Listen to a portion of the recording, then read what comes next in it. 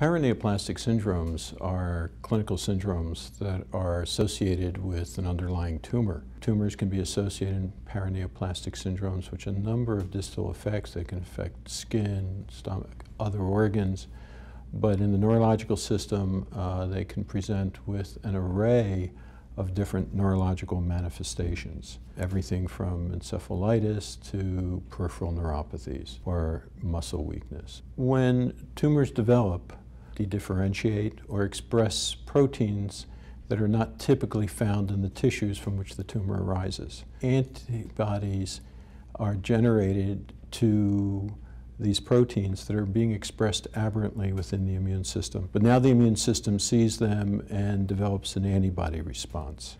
As a group, paraneoplastic syndromes are not common, but alternatively they're not rare.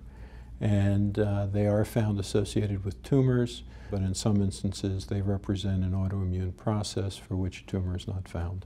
When someone has a neurological syndrome, it's important to identify whether there's an underlying autoimmune-mediated cause so that therapy can be directed to treatment of the disease as if it's an autoimmune disease.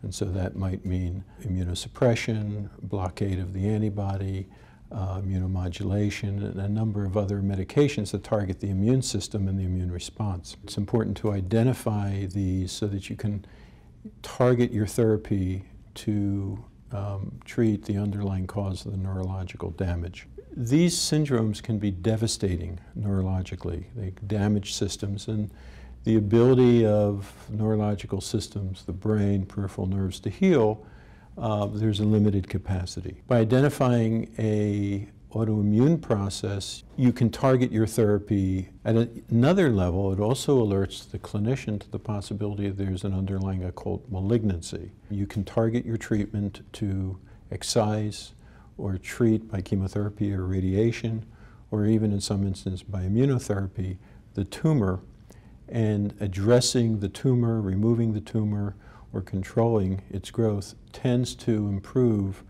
the autoimmune response. By identifying a malignancy early, before it might be manifest in other ways, you have the opportunity to intervene early. When we look at paraneoplastic syndromes, there are an array of different clinical presentations.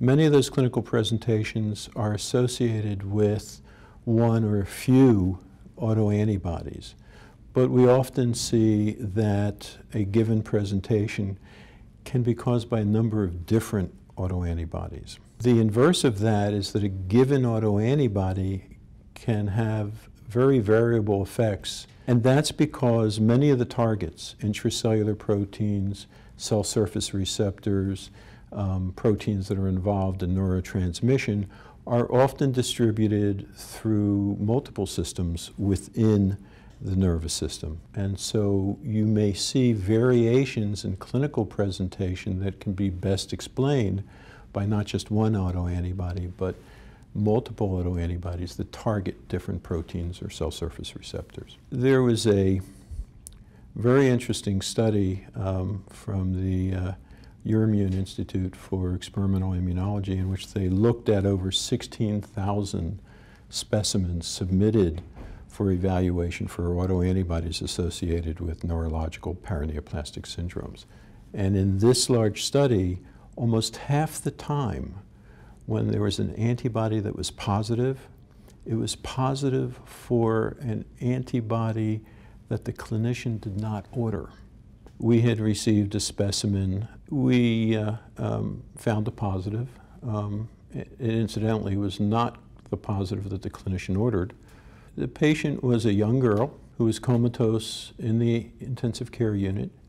They had done multiple testing, had thought she had an infectious encephalitis, but they couldn't find an infectious agent. Turns out she had an antibody that, interestingly, was first described in men with testicular tumors, but obviously did not have a testicular tumor. She had an autoimmune inflammatory brain disease. They were able to treat her for an autoimmune disease and suppress the immune response, and fortunately she survived.